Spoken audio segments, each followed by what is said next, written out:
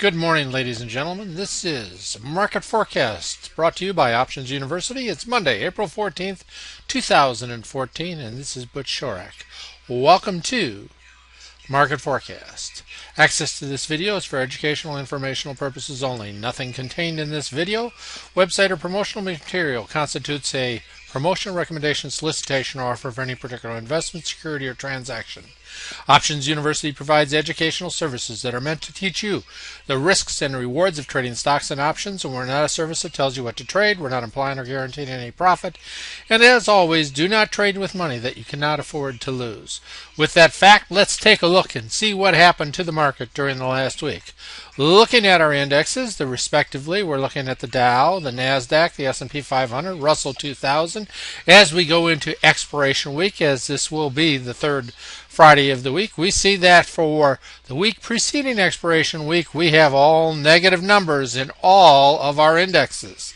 And we see that the Dow down 2.4% for the week, down 3.3% for the year. NASDAQ down 3.1% for the week, down 4.2% for the year. S&P down 2.6% for the week, and for the year down 1.8%, going into negative numbers this week. Russell 2000 down 3.6% for the week, down 4.5% for the year, as we see the market beginning that pullback. We have gotten out of the best 6 months of the year as we entered April. We're in earnings season, and we're having a bit of a pullback prior to that earnings season move. With that, let's take a look and see what kind of economic announcements we have coming in the coming week. And we see that we have retail sales coming, business inventories coming at 10 o'clock on Monday. So we got a little bit of announcements coming place on Monday. Looking at Tuesday, April 15th, tax day, the CPI we'll look at before the market opens, Empire State Manufacturing Survey. Then at 10 o'clock, we'll look at the housing market index. On Wednesday, we got housing stats coming out at 8:30, industrial production coming out at 9:15. So every single day this week, we've got announcements that certainly provide some kind of indication as to what the overall economic market is doing. Jobless claims, which come out weekly, come out at 8:30 on Thursday. The Philly Fed coming out at 10 o'clock. And then Friday, which is Good Friday, markets are closed, the banks are open, and we have economic leading indicators giving us a report on last month coming out at 10 a.m. on Friday. However, the market is closed. So we've got a 4-day week coming up this week. Passover starting on Tuesday or at midnight on Monday. And let's take a look at the SPX. Looking at the SPX, what is our overall trend? Looking at a 6-month chart this week to give us a greater view of what the overall market's doing. See, we're headed for that line that we've hit before multiple times on the SPX. As we're in the downtrend, we still have the 30 above the 50 above the 200, but we're definitely having a bit of a pullback as we see what occurred in February occurring again now in April. What does that mean to us? Well, that's what we'll find out as the market has what is a normal cyclical pullback, which we see happen over and over again. Looking at the SPX in a closer look for just the last week, we saw that as the week went on, we did pull back to that 30, the 50, got some bounce off of it, but notice we ended up with a lower high than we had previously, and so we see we broke down through the 50, headed first for this line at about right around 1800, and then we've got the 200-day moving average sitting at about 1760. So we're about 4% away from that 200-day moving average if you actually do the figures, I believe. Looking at the Dow, let's take a look at the Dow, and we see that the Dow is in about the same situation. We had a high just in April. We had a lower high, and then we see that we've pulled back, breaking through, again headed somewhere towards this 200-day moving average. Hit it before in February, we'll probably hit it again at this point. Watch those indicators carefully, as this is going to give you some indication when we're going to get our next bounce, if you truly feel that we've got a next bounce coming. Look, at the NASDAQ, we're going to see a little bit more weakness out of the NASDAQ as we look at it, and we see that we're almost at that 200-day moving average, which is there right around 39.50 or so. and we'll see whether we get to that. Probably we'll get to that this week as we see the NASDAQ pulling back. Looking at the Russell, remember these two tend to lead us down at this time of the year.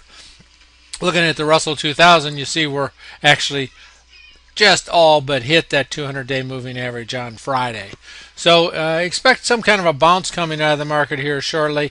As the futures opened on Sunday night, they're down a little bit as we move forward, but we're seeing a general weakness in the market, giving what is normal cycles and pulling back the way things normally do. For now, let's take a look at the VIX. So what would we expect that to do? Well, as a contrarian indicator, we would expect that the VIX will have a tendency to pop up a little bit. That's exactly what we see. We're headed for some of these highs before. Back in February, we ended up with VIX reading of around 2150, and we see that we could certainly get higher than what we currently are as we pull a little bit back further this week, expecting to hit some kind of support this week, maybe halfway through the week or so. Remember, this is only a 4-day trading week, and so that will have an effect on how far down the market goes in these 4 days. Looking then at the bond market, we'd expect some flight to safety, and that's exactly what we got out of the bond market. As you see, we're sitting at resistance at this point Friday, and we can expect that if Mark pulls back a little higher, we're going to get a higher high here as we see that flight to safety take place, where they move their money out of stocks and into bonds, which increases the demand and therefore the price. What about gold? Well, gold isn't showing us a whole lot. We were higher in March, and we're getting a little bit of a move up, but not really showing us as big of a move up as one might expect with this pullback. Next, let's take a look at the volume that we had take place in the sell-off. We see that we were at our high volumes as the sell-off took place on Thursday and Friday of last week. Looking at the financials, XLF, our ETF sector, to tell us about that, we're headed down for some previous support, probably going to get close to that 200-day moving average as we see the financials pull back with the overall market.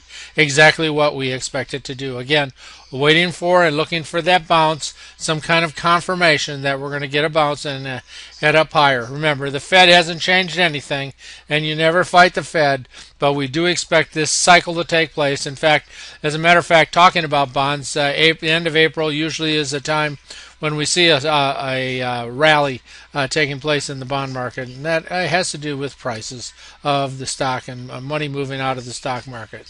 Looking at oil, we see oil is approaching its high that it had in February or early March, and we'll probably reach that point as oil seems to be on a little bit of an uptrend here.